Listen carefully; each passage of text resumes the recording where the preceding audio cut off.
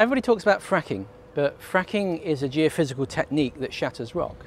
Now that could be shale rock, which is shale gas, or it could be coal seams, which is coal bed methane. And although journalists call it all fracking, it's actually very different when you do it.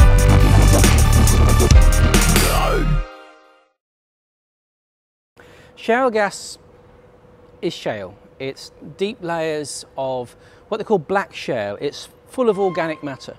And over years that's been compressed down.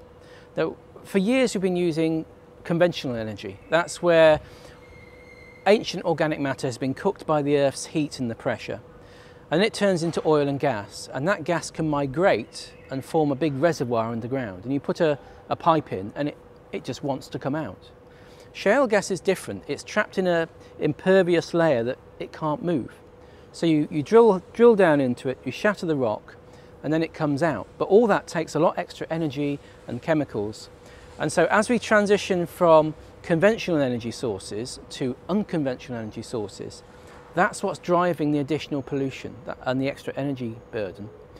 And so if you take a conventional oil or gas well, that's equivalent to about 80 unconventional wells because the production per well is so much less.